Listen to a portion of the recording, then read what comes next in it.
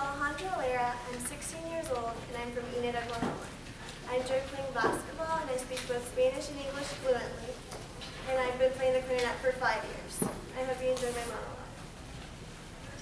The big day was finally here. My quinceañera. I couldn't believe it. I had been waiting for this moment my whole life, and now it's finally here.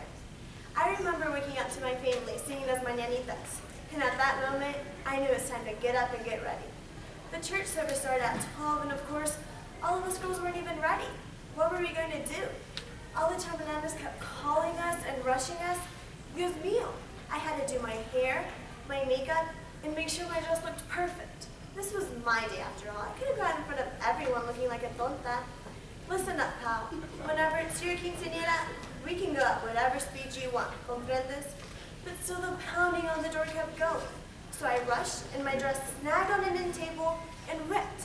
As you can expect it, I started crying and stomping my feet. And wouldn't you know it, I broke a heel. Those were my favorite shoes. Dios, ¿por qué me odia usted?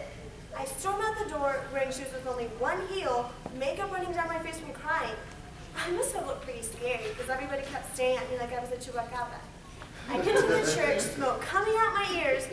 As it turns out, the pastor wasn't even there yet.